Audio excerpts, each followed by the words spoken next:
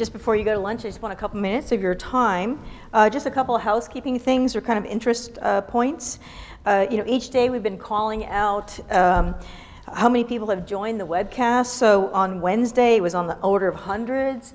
Yesterday, it was on the order of 250 people joining the webcast, watching the webcast.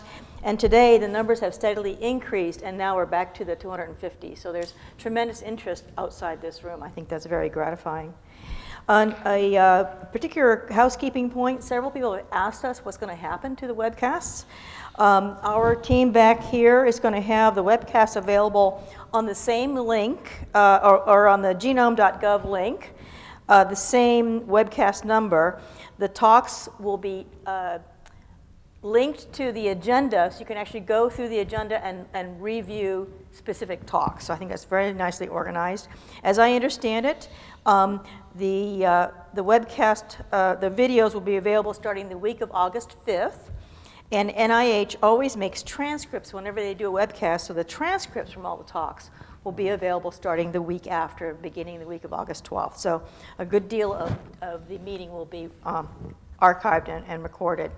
Third housekeeping point, today is the last day to vote for your favorite poster. And be sure and vote. At the end of lunch is when we cut off voting. There's a ballot box right outside the poster room, so please be sure and vote. And the individual who wins will actually get a placard, a certificate, so it's worthwhile. Gilman. Are the slides available on the webcast too? So we haven't decided what to do about that. We'll contact the speakers and figure out how they want to handle that. So we'll be able to post a notice or something to the participants and let you know what we're going to do with the slides. Especially the references. Sometimes it went by so fast. Yeah. I know what you mean. So we never negotiated that with the speakers, so we want to try to work with them to see how they feel about sharing their slides. So we'll get back to you. We'll probably send like a global email or whatever to let you know what we're planning to do. And we're going to send out a survey to the participants anyway, so we'll probably add some follow-up items about this meeting after the meeting's over within the next week. So actually, I also want to take this opportunity to thank a lot of people, I mean, I certainly was called out as a person during the speakers, but I want to make sure you folks here understand this was a major undertaking involving a lot of people. It took about a year to organize. And I just want to point out that probably the genesis of this meeting was about 2 years ago when Jeff Gordon was talking to me one day and gave me this charge, and I thought, oh my God. You have to get he said, you have to get all the NIH directors in the room together to talk about this. And I said, well, I can't do that. But the idea kind of started to grow in my mind about how could we get the NIH together. And the second piece that fed into the development of this meeting was we really started to see this tremendous increase across the ICs on the microbiome. So it clearly seemed like the time was ripe. And then I went to a AAAS symposium last year that Jeff Gordon organized. And he had this structure where he had each speaker call out a current gap need or challenge in the context of their talk. And I thought, bingo, that's what we can do with all the speakers. So really, we have to credit, even though Jeff's not here, we have to credit him with really planting the seed for this idea. So what I want to do, though, is because I pointed out there are so many people that were involved, if you could just raise your hand or stand up or in some way acknowledge your presence in the room, I think it'd be great for all the participants. So first of all, Owen's here to my left. Owen and Michelle Gilio, is she in the room? Michelle's in the back. Great. Okay, there she is. They were tasked with organizing this meeting, and I don't know that they understood what they were going to undertake when I made that request of them.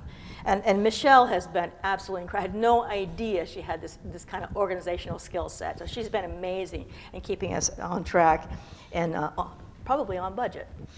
Let's see. So it wasn't just us. There was a core committee. So there's two layers. There was a core committee which involved Rob Knight and Jacques Ravel. So Jacques Ravel is here, and I think Rob is in the room, perhaps. They helped a lot in terms of really brainstorming about the structure of the meeting and who we should invite and what are the goals of the meeting. Also, that core group was part of a larger committee that involved representatives from 16 different institutes at the NIH that were part of the organizing committee. We had lots of conference calls and Google Docs and spreadsheets and all that to try to make this agenda happen. So you've seen, I'm not going to ask you to raise your hand, but you've seen many of these same committee members serving as session co-chairs or co-moderators or running the mics around as we have open floor discussions. So they've been engaged on all levels to make this meeting a success. I do not want to forget the strategic results meeting contractor, Sue Dilly, and I think I'm going to garble Janine's last name, Obazitsky, Andun, and Janet Berdert. They've been in the back, but they were very collaborative in helping us make this meeting happen, making lots of creative suggestions about how to make it successful. So I really appreciate their input. The sponsors, you know, they've been kind of silent partners here, but they contributed a lot of money, and they've been in the back here. They want to sell their products, but they've been an important financial support for this meeting. And I want to call this out. Chris Wellington and Nick DiGiacomo, they're in the back. Chris and Nick, raise your hands. Shyla's not in the room, but Shyla Chiba was also an analyst with the HMP, and they are the backbone to keep all these activities going, so they've really helped. But they also contributed in two ways. Both Dr. Collins' slides and Eric Green's slides included data that Nick and Chris collected, like, for example, the HMP citation data, or the distribution of funds across the NIH in the microbiome area. So they actually contributed data to their talks, which I really want to commend them for that. In the back, another set of silent people are the NHGRI team, Maggie Bartlett, Alvaro Encinas, and Steve Benowitz. I think Steve is still in the room. They have been running all the webcasts. They came Tuesday evening at 9 o'clock and spent 4 hours setting up the cameras, setting up the stage, the lighting, and all that, so that this became a seamless process for webcasting, broadcasting this across the web. So I commend you folks in the back. Common Fund. I know Mary Perry's in the room. Mary Perry not only provided the lion's share of the funding to make this meeting happen, but also encouragement and real excitement, and was very interested in the new model of this meeting that we really want to develop. So I really appreciate that, Mary. And the invited speakers, you know, you really embraced the charge for this meeting and really worked hard to share your thoughts about current gaps, needs, or challenges, so we could all really think about if those are the things that we need for the field. I really appreciate your embracing the spirit of the charge. Ed Young is in the room somewhere, I hope. Maybe he's not. He was here earlier. He'll come back in the afternoon. We called Ed right away when we realized we wanted to have these open floor discussions, and he had moderated the Paris meeting, the International Human Microbiome Congress in Paris last year, and it occurred to us that, you know, he might be a great person to do this for us. So I really appreciate this. Not his normal role. He's a journalist, but he has a tremendous interest in the microbiome, so we really appreciate his willingness to be game to achieve our results. And all you participants in the room, you know, when I think about it, and I was saying this to a couple of people, most of us do not go to the same meetings. If you look at the distribution of expertise and disciplines across this room, we're looking at 4 or 5 or 6 different scientific communities that come around the microbiome. So that requires the interest and willingness to, in fact, go across disciplines. And so I think to have all these different scientific communities coming together to talk about the microbiome, you folks really made this a successful meeting. And Jeff, I do want to say this wherever you are. I hope that you feel like we've met your challenge, and I'm very proud to be part of this. Thank you.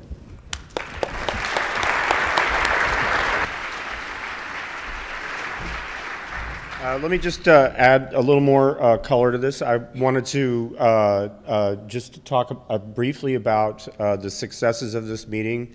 I am mightily impressed by how many people are still in the audience. I think it's absolutely amazing. And the data point of 250 people watching, I just can't believe that. Obviously, we've had just an incredible collection of luminaries to present, and I think it's just an incredibly successful meeting from that angle. Let's not forget that we're also going to get a report out in Nature. I'm really excited that last night I attended a dinner where people were sitting down to talk about protocol standardization, and I just couldn't believe how much it touched my heart to hear Julian Davies say that this is the most exciting time in his whole life. And since this is the most exciting microbiome meeting ever, he must be at an absolute peak, right? This is it right now. So I just want to say, I think what's so interesting about this community is it reminds me a little bit of one of his slides that said that bacteria are both competitive, but they're also highly cooperative. And I think that's very true for everybody out here. I think the vibe of this consortium or this group of people is that we're just so supportive. Lita has really rigged everything, so we've really been listening to each other, and we're establishing this great relationship to NIH. So all of these elements that we've just been talking about, Lita has played an instrumental role in it all, okay? I marvel at the fact that this group of people, we don't hate each other. We really seem to be getting along very nicely, and that's because of the tone and the vibe and what you have just absolutely brought to hold. So let's just thank Lita for. Now, what are we going to do about lunch? Yeah. Thank you, Owen.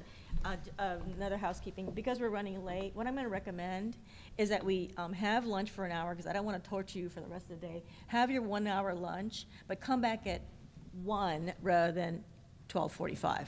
So the rest of the schedule for the remainder of the afternoon will be shifted now by 15 minutes. Okay? Thank you. So come back at 1. Thank you.